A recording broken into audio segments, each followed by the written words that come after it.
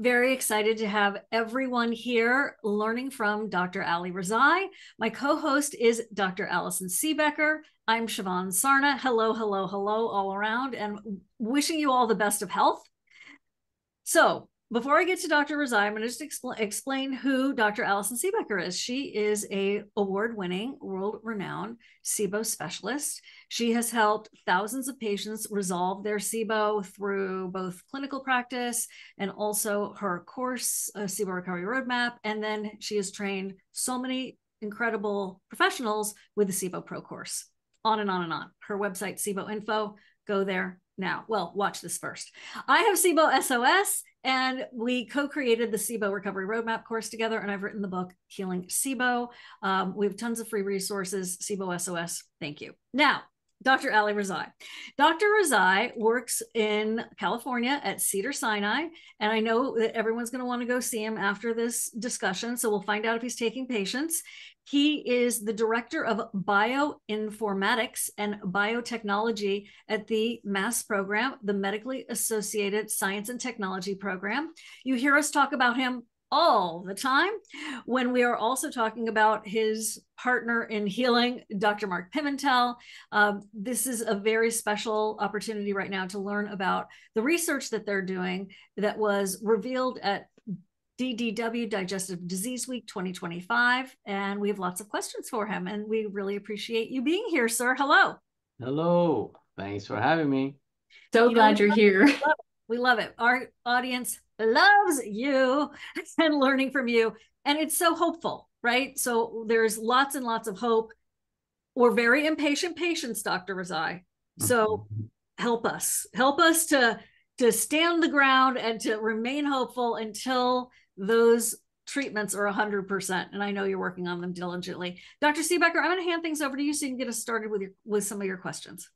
Okay, well, of course, I wanted to bring up your newest elemental diet study. And it looked like this one focused mostly on methane and intestinal methanogen overgrowth.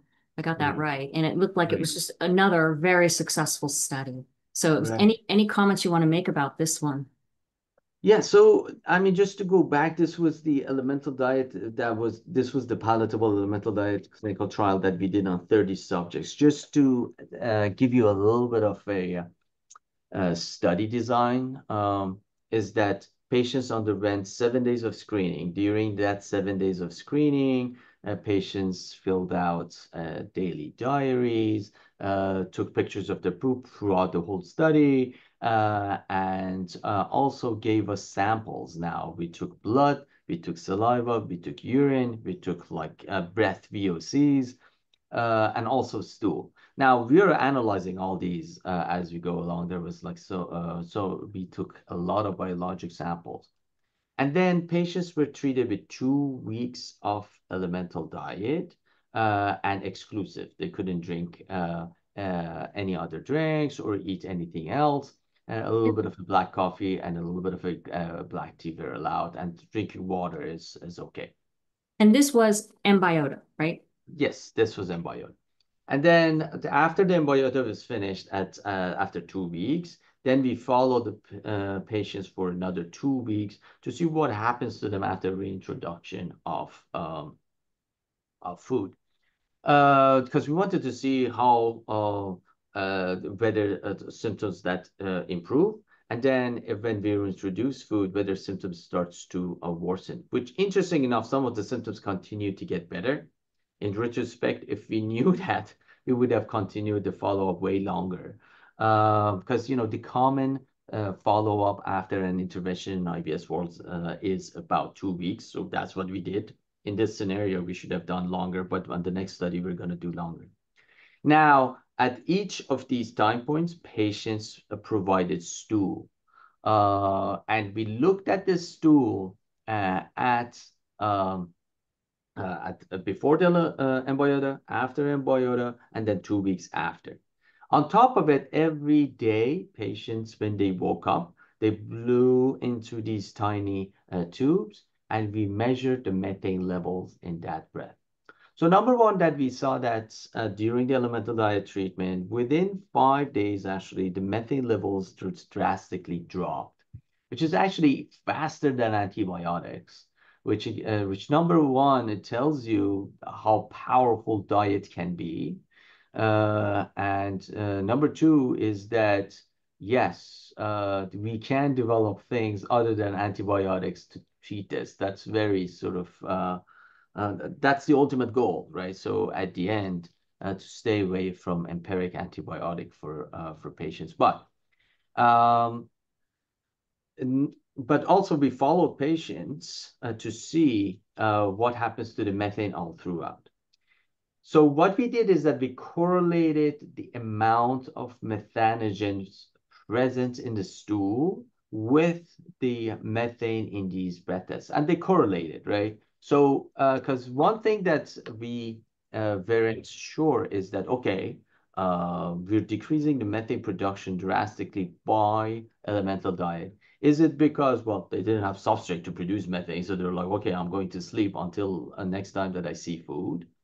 And that turned out not to be the case because we looked at the methanogens and they're in fact actually decreasing. The load is decreasing because even if they're sleeping, they're in dormancy, we still pick them up, right, based on genetic markers of these organisms. No, and in fact, actually, we saw that actually they're going back to the original state.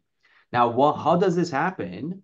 Two scenarios. The one scenario is that, well, we're just essentially decreasing it. They're just dying because of the elemental diet has some components that helps you in terms of almost suppressing of the growth. For example, MCT oils are known to decrease the growth of some of the bacteria and archaea. So maybe that's it. But I think it's the other way around. It's actually it's promoting the healthy growth of gut microbiome, and that healthy growth of microbiome and goes back and tells the archaea, hey, you have no room to be here. You should get out, right? And essentially that's factory setting gut microbiome now getting rid of the weed itself. So that's how it is. The reason why I say that, because the other changes that we saw in the stool microbiome is very similar to post-hibernation animals. Believe it or not, there are some researchers working on animals who hibernate and their microbiome, right? So they go collect stool from that hungry bear that just woke up after 6 months. This study was done in Sweden or Norway. And they looked at the gut microbiome of that animal, and it actually was not surprisingly very healthy gut microbiome, right? But the changes that we saw after M-Biota was actually kind of similar to changes that we saw in those animals post hibernation, which is essentially complete reset of the gut, right? Because they're not eating, right? Because one thing that is very important for the gut microbiome, every day in our gut, the lining and epithelium sloughs, right, on a constant basis, right? Almost half a pound of your gut lumen sloughs and falls into your gut, right? So even if you're not eating at all, there is some food that goes through in the form of your own flesh going through, right? The beauty of that is that our normal native gut microbiome survives on that, thrives on that, but the invasive bacteria, the overgrown bacteria and archaea, can't survive on that. They need food, right? So when that phenomenon happens, whether through intermittent fasting, whether through hibernation, whether through elemental diet, native bacteria can survive. The invasive bacteria dies. And that native bacteria that grows back in even further pushes out the overgrown bacteria because that's their preferable environment now, right? So that's the beauty of it. Now, if you continue overeating like that bear that is supposed to do, because now they eat everything in their path, right? Pre-hibernation gut microbiome is not necessarily that healthy. And in fact, that they have put the poop of a pre-hibernation bear into mice, and mice get fat and unhealthy. And post-hibernation poop, they put it in mice and they get fit. But bears have to do that. So this cycle happens, and I think that's what we're triggering. And this is where I think like elemental diet now and biota in this scenario and intermittent fasting and hibernation all of a sudden are linking up for the gut microbiome health. You know, that is so fascinating. I think most of us had thought the mechanism with elemental diet was that it just starved the overgrown microbes to death. Yes. But this is a whole different viewpoint. I'm loving it. Yes. So no, so we were expecting complete complete suppression of bacteria and archaea post-elemental diet. That was not the case at all. In fact, actually, the breath testing didn't completely become flat. It switched from, for example, methane dropped, obviously, all throughout the test. But the peak of the hydrogen in SIBO patients didn't completely go away. It's actually shifted towards the colon, which is the normal, right? So if it was about only starvation and wiping them out, no, that was not the case. You wouldn't have seen the colonic peak. We did see the colonic peak. So it's essentially switching a small intestinal overgrown bacterial picture to a normal colonic fermenting bacteria where they're supposed to be pictured. So it's kind of resets the gut rather than wiping it out. Yeah, I know. All throughout the years, in the last 20 years, we thought we were wiping them out. That was not the case, which is very fascinating. And we're seeing it in the stool as well, not just the breath test.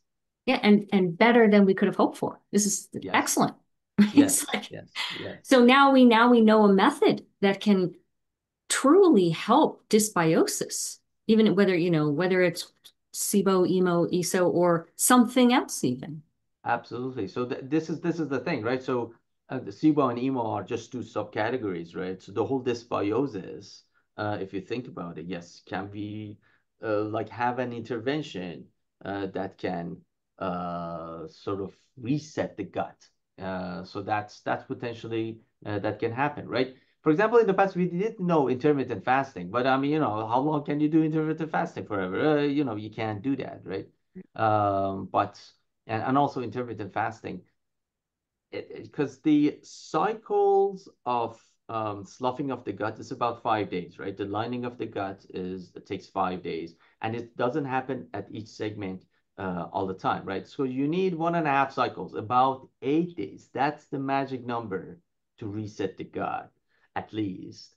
So that's what we saw. For example, that's probably where you get a reset of your gut. But you can't do it for just 8 days. Well, yeah. Well, I mean, technically you can. So that's the minimum that you should do to get that reset for sure. But the thing is that for intermittent fasting, well, you can't fast for 8 days, right? So right. This is kind of. Right. No, I'm just talking about the mbiota. Yeah. So for mbiota, 8 days potentially is the magic number. So we are planning hopefully to do another study in healthy individuals to test that timeline to see, okay, when is the point that you see that beautiful gut reset and 8 days based on the preliminary data is probably the time, but we'll check it. And also you saw a reduction of visceral fat too. Absolutely. So that's actually, so that's one of the things that we looked at when we looked at, okay, how many days is enough?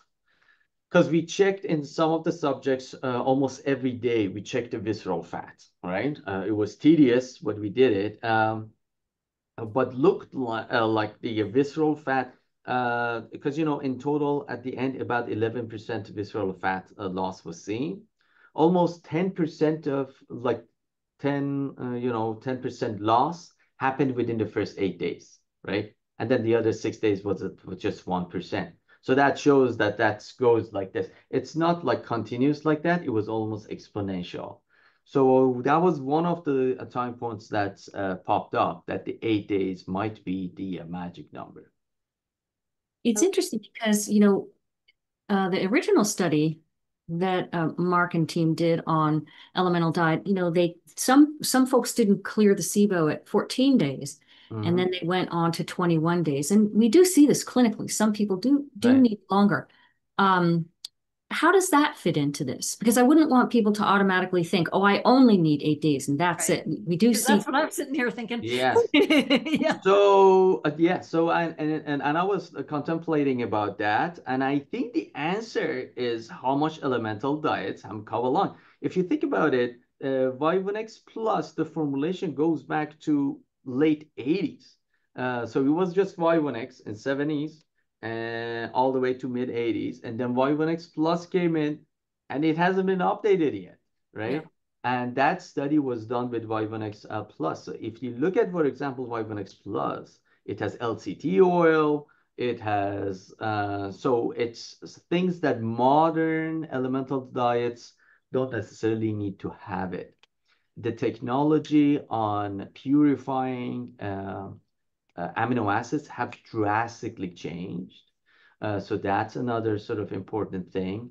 The purifying MCT oils have drastically changed. So now we use MCT oils in elemental diet. So Vivonex is not necessarily the same as Embiota. So maybe that's why we had to go longer with a Vivonex as opposed to the modern elemental diets such as Embiota that seems to do the trick faster than that. I mean, there was actually a recent study again with Vivonex. It's not just Mark's study that was done by the Chicago group, and this was done in eosinophilic gastrointestinal disorders. These are EGIT patients, and they had to do 6 weeks of it to see response. 6 weeks exclusive elemental diet. I mean, that's challenging, but I think 15 patients were able to finish it. So yeah, so that's the thing. So the modern elemental diets, like Embiota, are another beast clearly. As you compare it to the first generation of elemental diets, right? The Vivonex versus Vivonex Plus. Vivonex Plus was like a huge revolution, but it hasn't changed in the last 2.5 decades. Yeah, more 3 decades. Yeah. And in Embiota, the MCT oil is just built into the formula, right? Yes. You don't have to add it. So that's really nice. Yes. That's really nice. Yeah.